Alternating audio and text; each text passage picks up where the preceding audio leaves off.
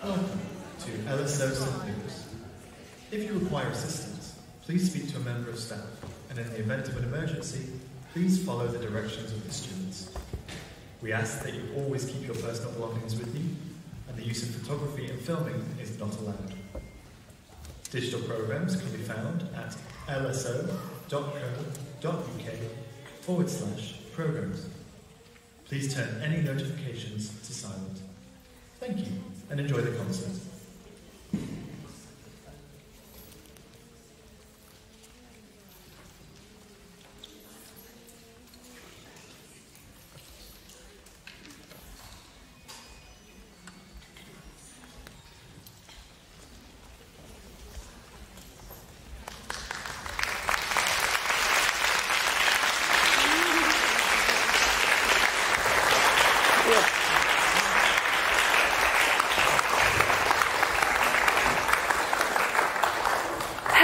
Everyone, and welcome to this special relaxed concert.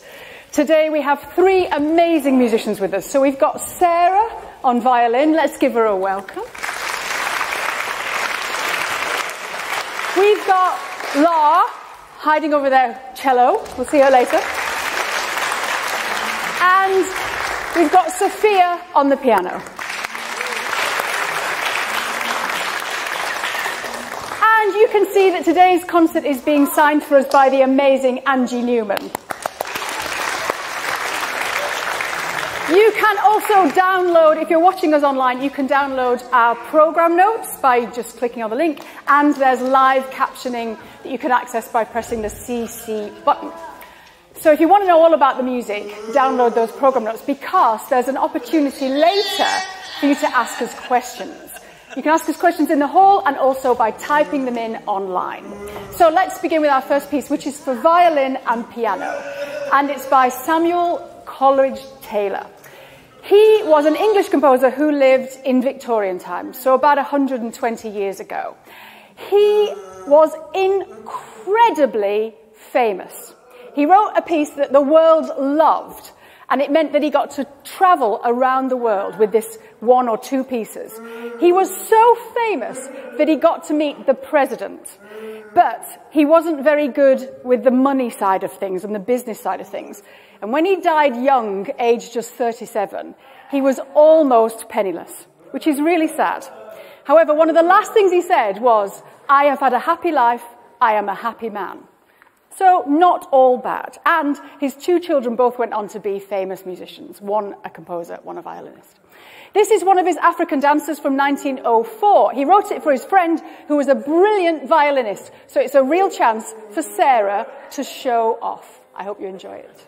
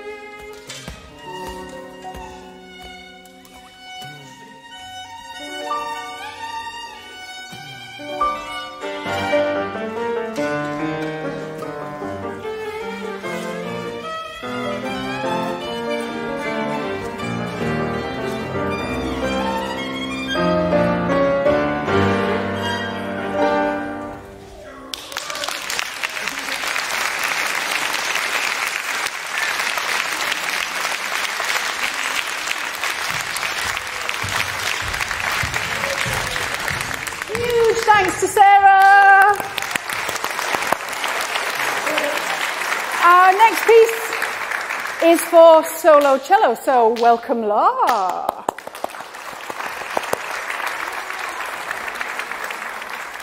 This piece is by another hugely famous composer, Rachmaninoff. Now, Rachmaninoff was really famous for writing huge, emotional, deeply felt, melancholic music. But he was also regarded as one of the all-time greatest pianists ever. And because he was such a great piano player, his diary was filled up with playing engagements. He was constantly playing concerts.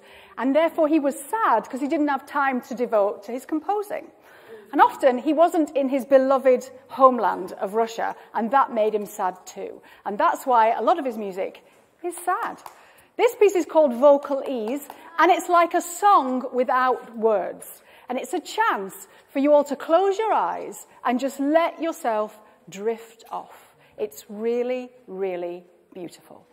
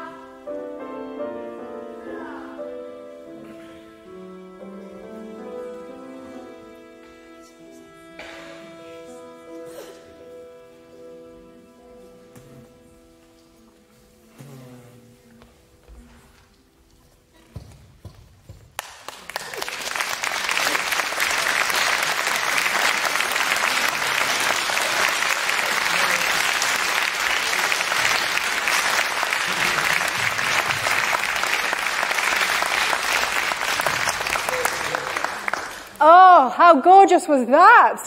I hope some of you closed your eyes and just let yourself drift off.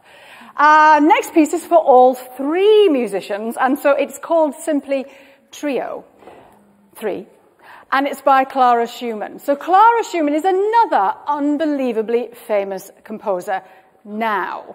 She's had about 100 years, a little bit in the wilderness, but when she was alive in the 1800s, she was a hugely famous pianist, just like Rachmaninoff, but 100 years earlier. And she had a really, really busy schedule touring all across Europe. So when she did have time to write music, which was very little amounts of time because she was also married to an incredibly famous composer and she had 4 children, when she did find time, she often wrote music for herself to play, and that's what this piece is. She wrote this when she was on holiday one summer, and so she had all the time in the world to devote to it, with nothing else to do.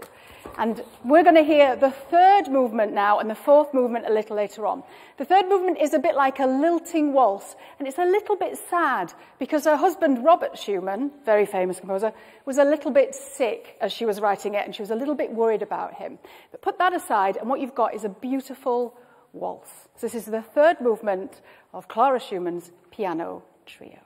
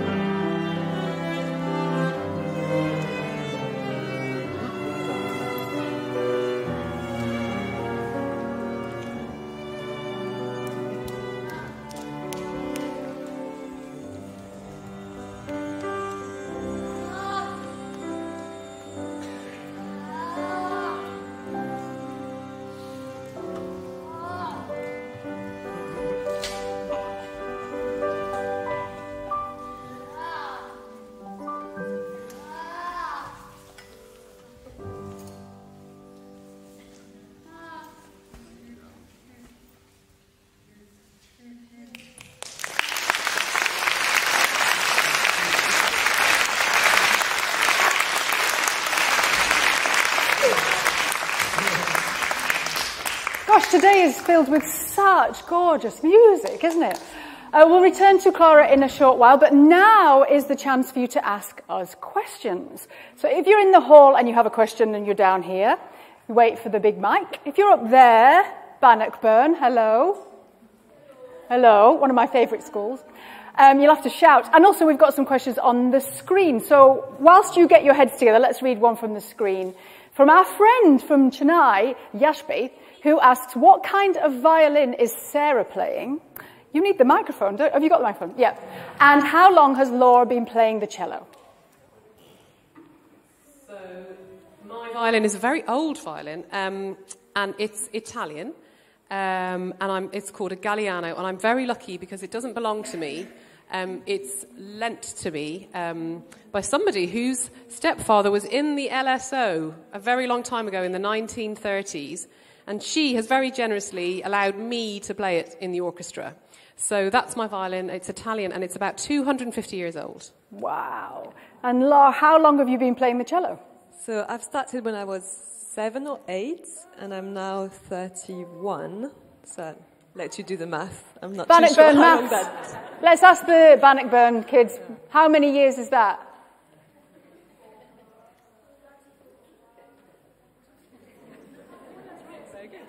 Did they get it? Yeah, 24. There you go. Oh, that's many years. Oh. Very good, whatever.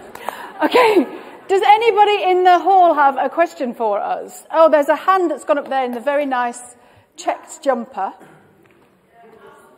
Just wait for the microphone. Okay. There you go, it'll work like magic. I was wondering, how long have you been playing the piano? Oh, thank you for asking Sophia a question. How long have you been playing the piano, Sophia? Well, I'm not going to tell you how old I am, so but I've been playing since I was about 7 years old. Great question. Okay, so I'm seeing hands going up from Bannockburn. I don't know if we can get more light on the balcony. Can't really see them, but I'm going to go with the person that was waving so beautifully. Yes, you.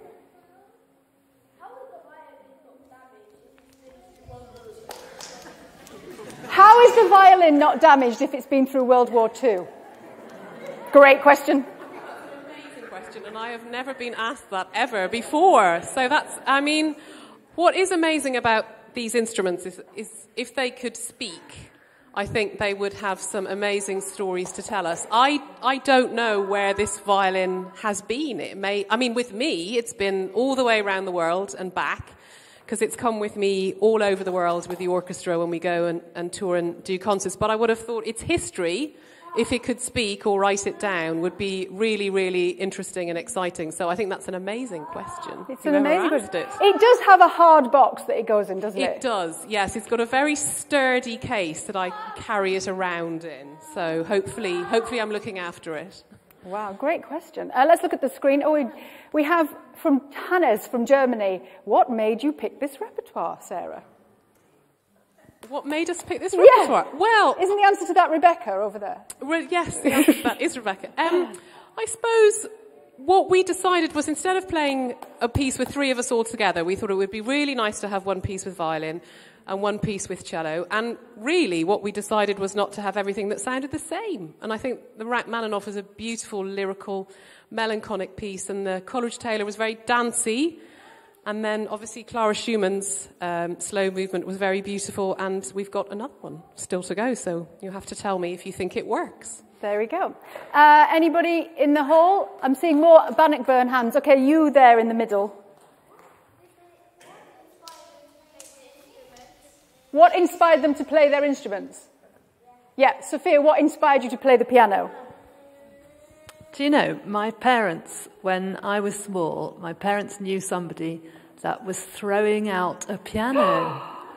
And they said to my mum and dad, you can have this piano for £5. Do you want it? And my parents said, oh, well, okay, maybe our children would like to play. And they had 4 children, my parents, and 3 of us are professional musicians as a result of that £5. So well spent, Mum and Dad. Well spent.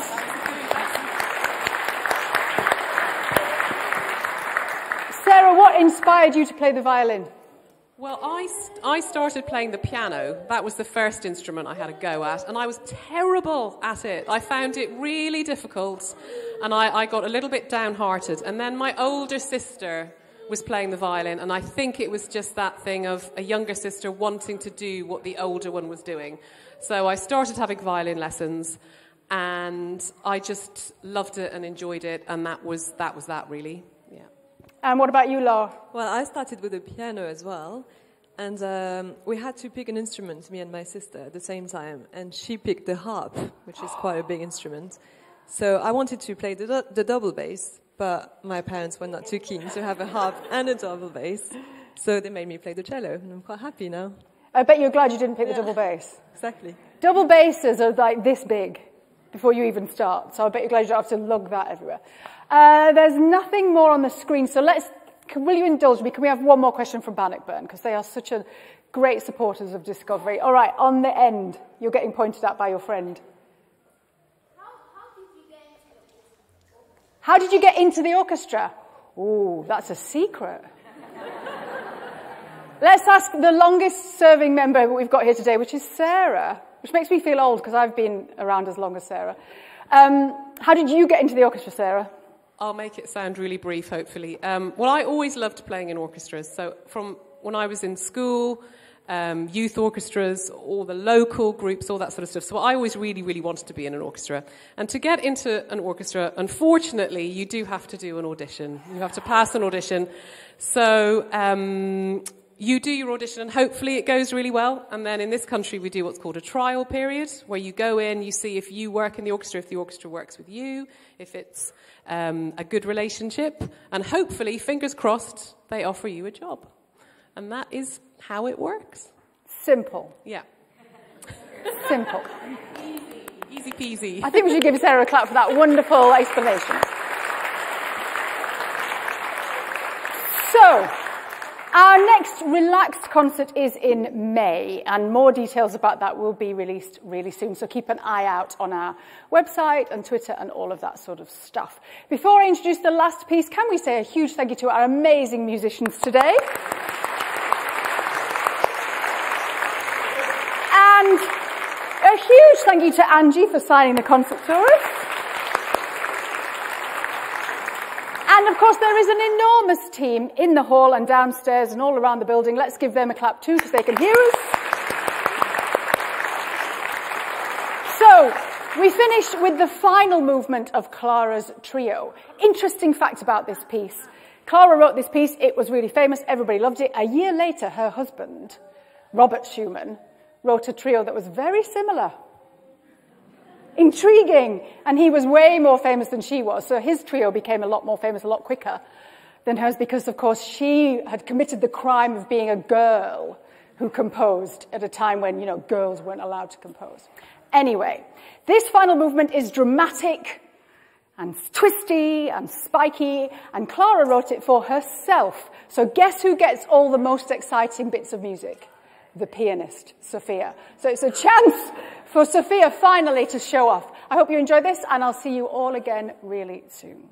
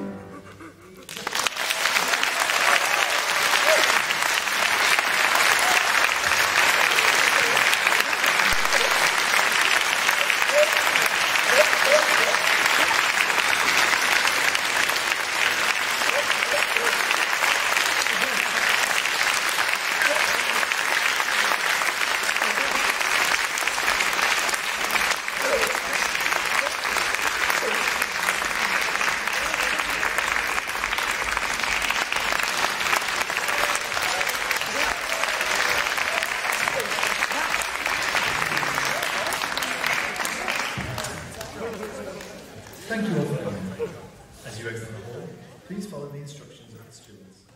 Please ensure that you take all your personal